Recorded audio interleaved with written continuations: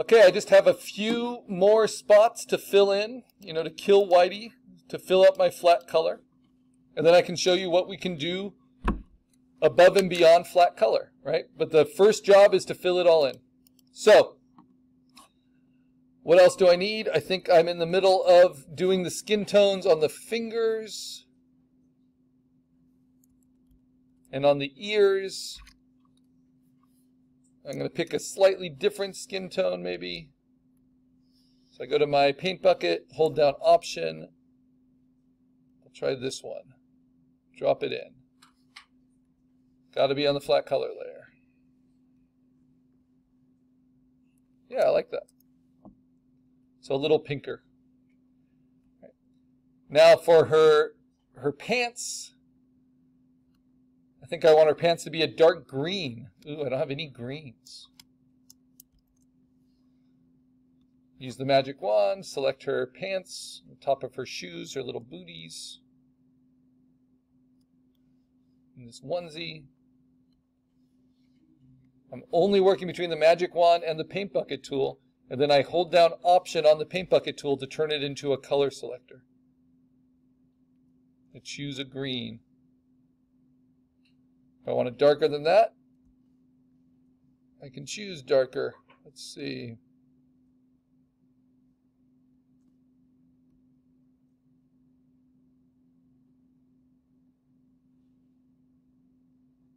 I think that's too dark. I kind of like the green.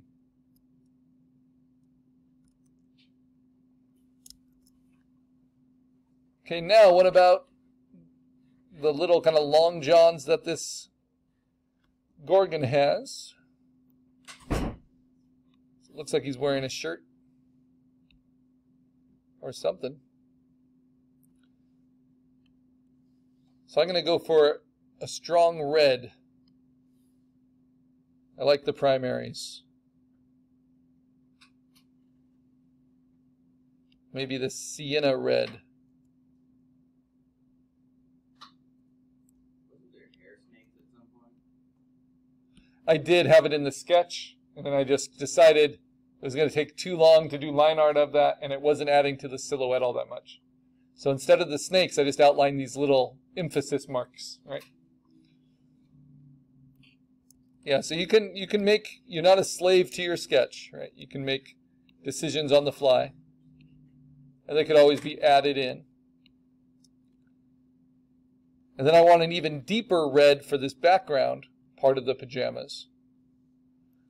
And this is kind of like shading, because if it's the same pajama color, and making it darker would mean to like be adding a shadow. But you know what? I'm doing it. They're self-contained. I can do what I want. So I still consider it flat color, because they're single shapes all filled in with one flat color. Now let me show you how I'm going to do that. So I'm going to select the color I had, and then to just get a darker version, I can select something from another palette that's darker, that's a nice option. But if that's not there, I can always just modify the color I've selected and push it a little bit darker, or push it a little bit brighter, push it in a direction. So just because you have the palette doesn't mean you need to stick with that, but you can use it to start your selections. In the same way, I'm going to select this color for the main, and I want something like that for here, but maybe I'll modify it slightly. So first I select it, come on, with the magic wand. I can't recommend locking your layers enough, especially in Photopea, which can lag sometimes.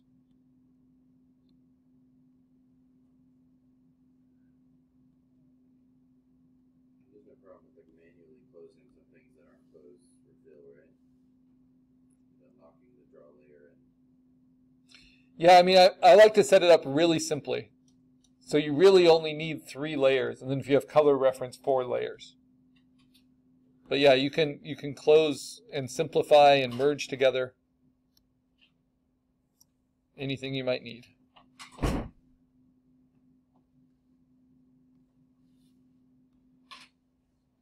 Okay, you'll find that when you get to about this point of your flat coloring, it gets a little bit trickier because now you're trying to fill in shapes between other fully filled shapes.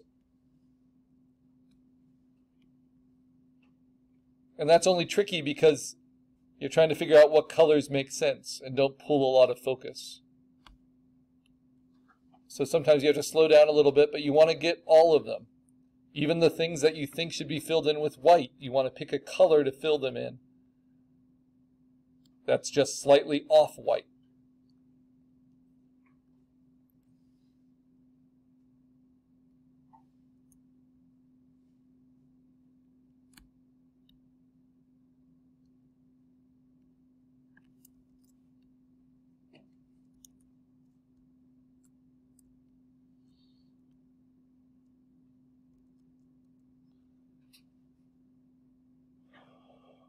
Okay, this kind of belly, let's try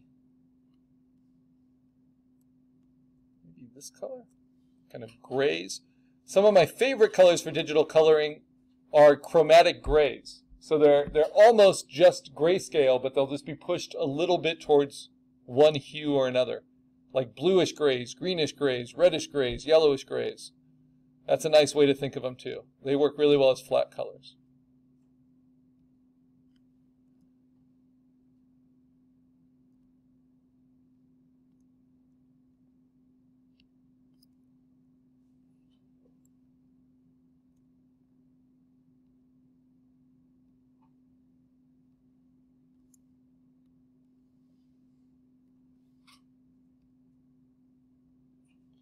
Yeah, that's nice.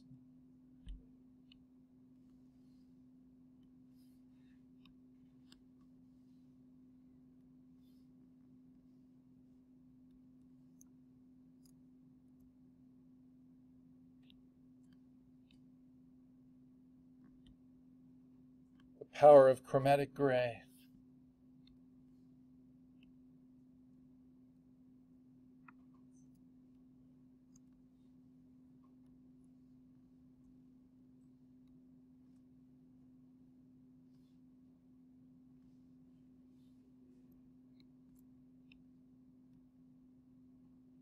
Nope, don't like that.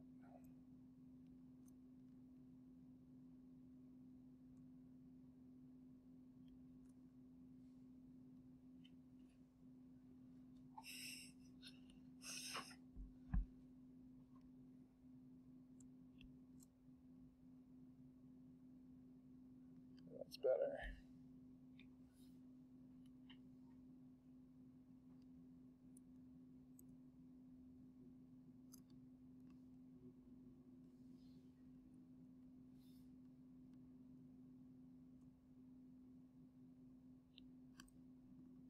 Mustard yellow is also a often underutilized color.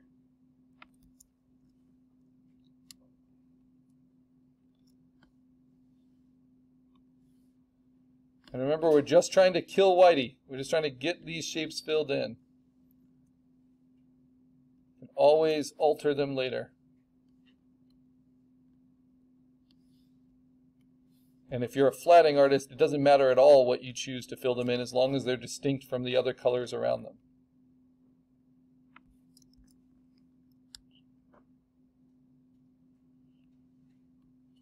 All right, all I'm missing now are the toenails, the inside of the eyes, the inside of those eyes, and then these little marks. And maybe for the time being, well, let's see.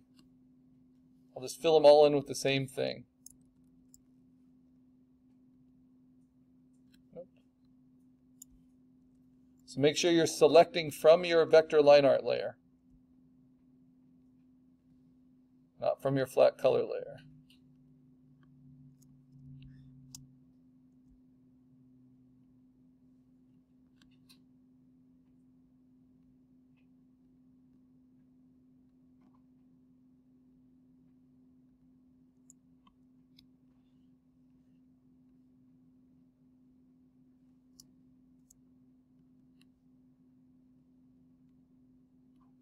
So these are all my remaining shapes, I think.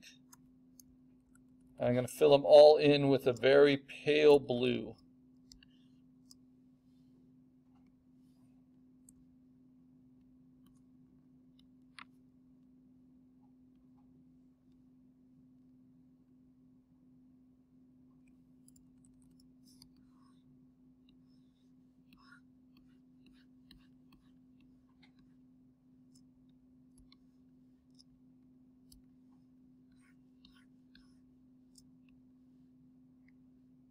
and then gotta kill all the whites. There are 2 left over, running for cover.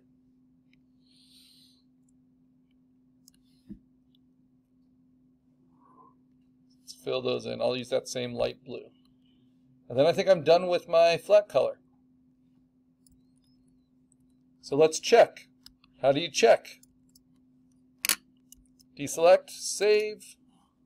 Make sure you know where you saved to. Check that it updated.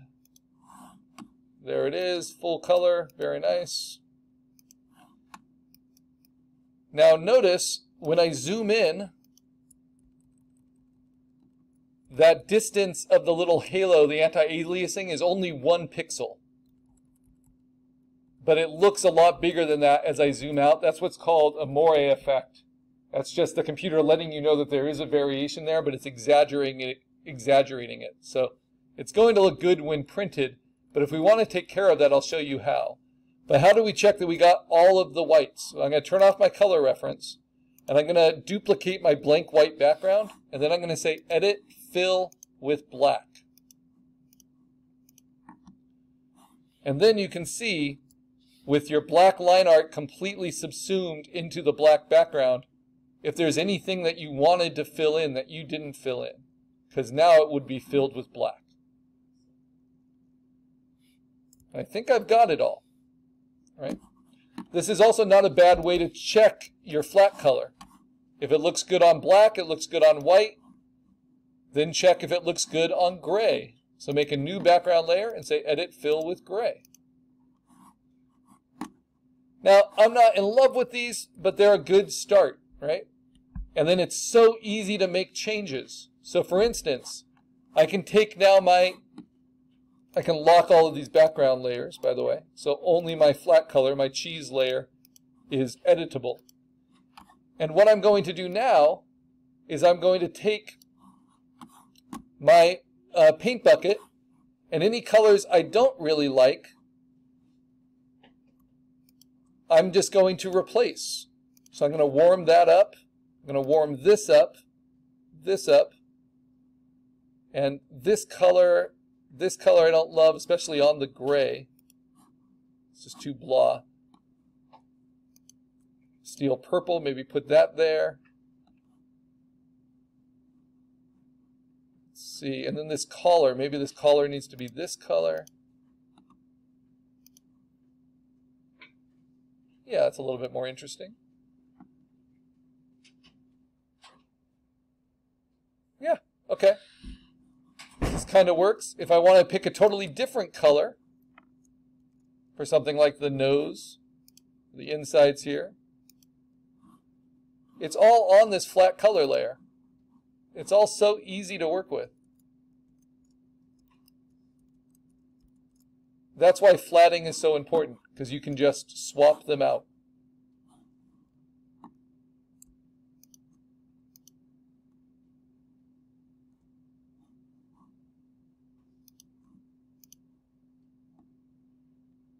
Come on. There we go.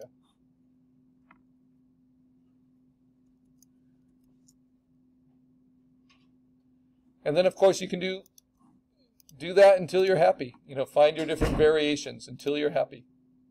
Yeah, kind of like that. Often simplicity is best. You want your most contrast where the colors, or you want your most color and your most contrast where you want the eye to go. So you can simplify it in other places.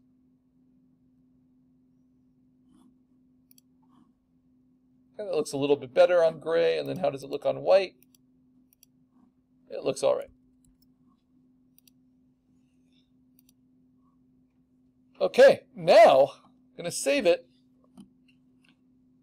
There's more we can do than just flat local color.